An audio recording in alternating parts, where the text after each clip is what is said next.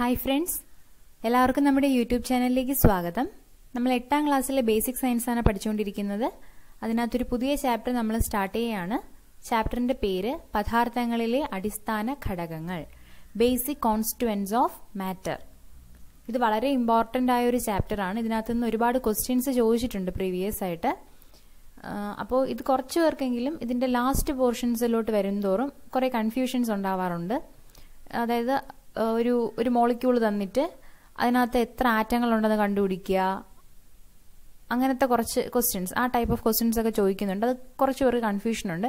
അപ്പം എല്ലാവരും എന്ത് ചെയ്യുക, ഇത് വളരെ നന്നായിട്ട് ക്ലാസ് കാണുക. നിങ്ങൾക്ക് ഉറപ്പായിട്ടും കാര്യങ്ങളൊക്കെ മനസ്സിലാവും. അപ്പോൾ നമ്മുടെ ചാനൽ ഇതുവരെയും സബ്സ്ക്രൈബ് ചെയ്യാത്തവരുണ്ടെങ്കിൽ തീർച്ചയായിട്ടും സബ്സ്ക്രൈബ് ചെയ്യുക. അതുപോലെ തൊട്ടടുത്തുള്ള ബെല്ലൈക്കൺ ക്ലിക്ക് ചെയ്തിട്ട് ഓൾ എന്ന് പറയുന്ന ഓപ്ഷൻ സെലക്ട് ചെയ്ത് കൊടുക്കുക. പിന്നെ നിങ്ങളുടെ ഫ്രണ്ട്സിനും നമ്മുടെ PSCക്ക് വേണ്ടി പഠിക്കുന്ന എല്ലാ കൂട്ടുകാർക്കും വേണ്ടിയിട്ട് നിങ്ങൾ നമ്മുടെ ചാനൽ സജസ്റ്റ് ചെയ്യാം. അപ്പോൾ ഓക്കെ ഫ്രണ്ട്സ്, നമുക്ക് സ്റ്റാർട്ട് ചെയ്യാം.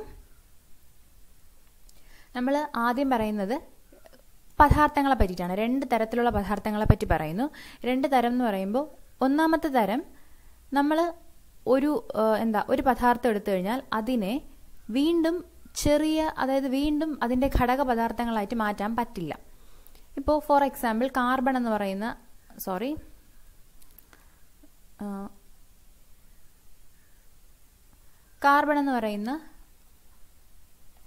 ഒരു എലമെന്റ് എടുത്തു. ഈ എലമെന്റിനെ നമ്മൾ എന്ത് പ്രവർത്തനത്തിന് വിധേയമാക്കിയാലും നമുക്ക് എന്ത് ചെയ്യാൻ പറ്റില്ല, ഇതിനെ വീണ്ടും ചെറിയ ചെറിയ ഘടകങ്ങളായിട്ട്, ഇതിന്റെ എന്തായിട്ട് കോൺസ്റ്റിറ്റ്യുവൻസ് അല്ലെങ്കിൽ ഇതിന്റെ ഘടകങ്ങളായിട്ട് നമുക്ക് മാറ്റാനായിട്ട് പറ്റില്ല. ഇതൊരു പ്യുവർ സബ്സ്റ്റൻസ് ആണ്. ഇതിനെ വീണ്ടും നമുക്ക് വേറെ എന്തെങ്കിലും ആക്കി മാറ്റാനായിട്ട് പറ്റില്ല.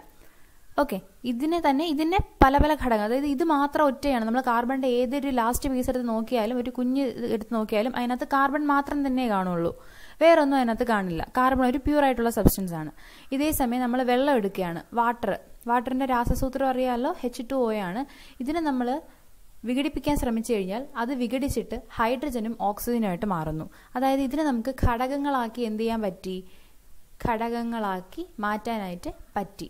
അപ്പോൾ ഘടകങ്ങളാക്കി മാറ്റാൻ പറ്റുന്ന തരത്തിലുള്ള സബ്സ്റ്റൻസസും ഉണ്ട്, ഘടകങ്ങളാക്കി മാറ്റാൻ പറ്റാത്ത തരത്തിലുള്ള സബ്സ്റ്റൻസസും ഉണ്ട്.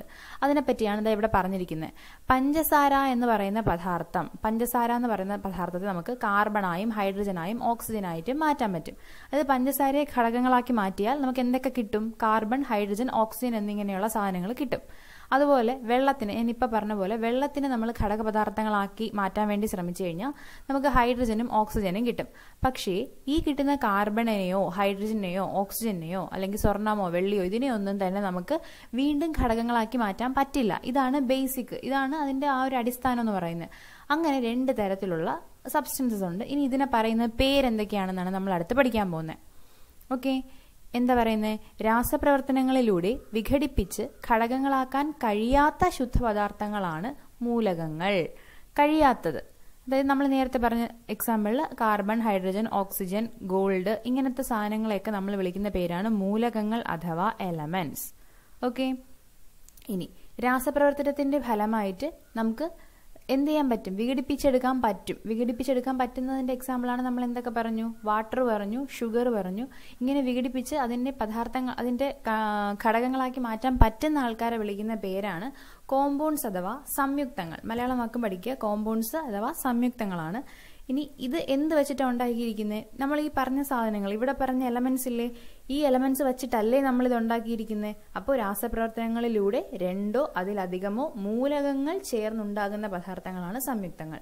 ഈ പറയുന്ന മൂലകങ്ങൾ ചേർന്നുണ്ടാകുന്നതിനെ വിളിക്കുന്ന പേരാണ് എന്ത്, സംയുക്തങ്ങൾ. ഇപ്പൊ വാട്ടർ ഉണ്ടാകാൻ വേണ്ടി ഹൈഡ്രജനും ഓക്സിജനും വേണ്ടി വന്നു, ഷുഗർ ഉണ്ടാകാൻ വേണ്ടിയിട്ട് കാർബൺ, ഹൈഡ്രജൻ, ഓക്സിജൻ. അപ്പോൾ ഒന്നുകിൽ 2 എണ്ണം അല്ലെങ്കിൽ 2ൽ കൂടുതൽ എണ്ണം ഒരുമിച്ച് ചേർന്നിട്ട്, മൂലകങ്ങൾ ഒരുമിച്ച് ചേർന്നിട്ട് ഉണ്ടാകുന്ന സാധനമാണ് സംയുക്തം അഥവാ കോമ്പൗണ്ട് എന്ന് പറയുന്നത്. ക്ലിയർ ആണല്ലോ, എലമെന്റ്സും കോമ്പൗണ്ട്സും, മൂലകങ്ങളും സംയുക്തങ്ങളും. ഓക്കെ, ഇനി നമ്മൾ പറയുന്നത് മൂലകങ്ങളുടെ കാര്യമാണ്. ഈ മൂലകങ്ങൾ നമ്മൾ പീരിയോഡിക് ടേബിളിനകത്ത് നമ്മുടെ ക്ലാസ്സിനകത്ത് എല്ലാ ക്ലാസ്സിനും, ഞാൻ കെമിസ്ട്രിക്ക് വേണ്ടിയിട്ട് എക്സ്ക്ലൂസീവായിട്ട് ക്ലാസ്സൊക്കെ അക്കാഡമി ചെയ്തിട്ടുണ്ട്. അപ്പോൾ ഈ മൂലകങ്ങൾ എന്ന് പറയുന്ന ആൾക്കാരാണ് നമുക്ക് പീരിയോഡിക് ടേബിളിൽ കാണാൻ പറ്റുന്നത്, അല്ലേ? ഈ കാർബൺ, ഹൈഡ്രജൻ ഇതുപോലത്തെ സാധനങ്ങളൊക്കെയാണല്ലോ നമുക്ക് പീരിയോഡിക് ടേബിളിനകത്ത് കാണാൻ പറ്റുന്നത്. ഈ പീരിയോഡിക് ടേബിളിനകത്ത് കാണുന്ന മൂലകങ്ങളെ ആദ്യം നമ്മൾ ചിത്രങ്ങളുടെ മോഡലിലാണ് വച്ചിരുന്നത്. പണ്ട് നമ്മൾ ചിത്രങ്ങളായിട്ടാണ് സൂചിപ്പിച്ചിരുന്നത്. പക്ഷെ അത് ബുദ്ധിമുട്ടാണെന്ന് മനസ്സിലാക്കിയിട്ടാണ് നമ്മൾ ഇപ്പം കാണുന്ന പോലെ, ഇപ്പം കാർബണിന് പകരം നമ്മൾ എന്താണ് കാണുന്നത് പീരിയോഡിക് ടേബിളിനകത്ത്? സി എന്ന് കാണും അല്ലേ? അതുപോലെ കാൽഷ്യത്തിന് പകരം എന്താ കാണുന്നത്? CA എന്ന് കാണും. അപ്പം ഇതിനെയൊക്കെ നമ്മൾ സിമ്പൽ ഉപയോഗിച്ചാണ് എന്ത് ചെയ്യുന്നത്? ഇപ്പം നമ്മൾ സൂചിപ്പിക്കുന്നത്. അതിനെ വിളിക്കുന്ന പേരാണ് മൂലകങ്ങളുടെ പ്രതീക സമ്പ്രദായം. ഈ മൂലകങ്ങളെ ഇങ്ങനെ പ്രതീകാത്മകമായിട്ട്, അതായത് സിമ്പിൾസ് ആയിട്ട് നമ്മൾ എഴുതാൻ വേണ്ടി ആ ഒരു സിസ്റ്റം കൊണ്ടുവന്ന സയൻറ്റിസ്റ്റ് ആരാണെന്ന് ചോദിച്ചു കഴിഞ്ഞാൽ ബെർസീലിയസ് ആണെന്ന് പറയണം. അപ്പം മൂലകങ്ങളുടെ പ്രതീക സമ്പ്രദായം കൊണ്ടുവന്നത് ബെർസീലിയസ് ആണ്. ഇനി ബെർസീലിയസിനെ പറ്റി പറയുമ്പോൾ പഠിക്കാനുള്ള ഒരു കാര്യമാണ് ഇതായി എഴുതിയിരിക്കുന്നത്. സെലീനിയം, തോറിയം, സീറിയം, സിലിക്കൺ, ഇത്രയും മൂലകങ്ങളെ കണ്ടുപിടിച്ച വ്യക്തി ആര് തന്നെയാണ്? ബെർസീലിയസ് തന്നെയാണ്. ഇത് പഠിക്കാൻ ഈസിയാണ്. 2 ലീയും 2 റിയും എന്ന് പഠിച്ചാൽ മതി. അതായത് സെലീനിയം, സിലിക്കൺ, രണ്ടിലും ലീ ഉണ്ട്. സെലീനിയം, സിലിക്കൺ, പിന്നെ അടുത്ത റീ ഉള്ളതാണ് സീറിയം, തോറിയം. ഇത് 4 കണ്ടുപിടിച്ചത് ആരാണ്? ബെർസീലിയസ് ആണ്. Selenium, silicon, cerium, thorium. Clear ആണല്ലോ? ഇത്രയും പേരെ കണ്ടുപിടിച്ചത് ബെർസീലിയസ് ആണ്. മൂലകങ്ങളുടെ പ്രതീക സമ്പ്രദായം കൊണ്ടുവന്നതും ആര് തന്നെയാണ്? ബെർസീലിയസ് തന്നെയാണ്. ഓക്കെ, ഇനി അടുത്ത് പറയുന്നത്, നമ്മൾ പീരിയോഡിക് ടേബിളിനകത്ത് ഒരുപാട് എലമെന്റ്സ് ഉണ്ട്. ഈ ഒരുപാട് എലമെന്റ്സിന് നമ്മൾ അത്രയും പേരുകളും കൊടുത്തിട്ടുണ്ട്. എന്തിന്റെ അടിസ്ഥാനത്തിലാണ് നമ്മൾ പേര് കൊടുക്കുന്നതെന്നാണ് പഠിക്കുന്നത്. എന്തിന്റെ അടിസ്ഥാനത്തിലാണ് മൂലകങ്ങൾക്ക് പേര് കൊടുക്കുന്നത്?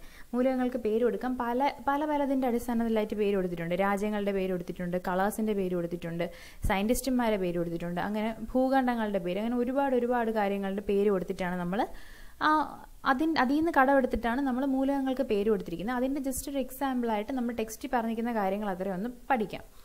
മൂലകം പൊളോണിയം എന്ന് പറയുന്ന മൂലകം പോളണ്ട് എന്നുള്ള രാജ്യത്തിൻ്റെ ആ ഒരു പേരിൽ അടിസ്ഥാനത്തിലാണ് പൊളോണിയം എന്നുള്ള പേര് കൊടുത്തിരിക്കുന്നത്. അടുത്തെന്താണ്? ക്യൂറിയം, മേരി ക്യൂറി എന്ന് പറയുന്ന സയന്റിസ്റ്റിന്റെ, ശാസ്ത്രജ്ഞയുടെ പേരിന്റെ അടിസ്ഥാനത്തിലാണ് ക്യൂറിയം കൊടുത്തിരിക്കുന്നത്.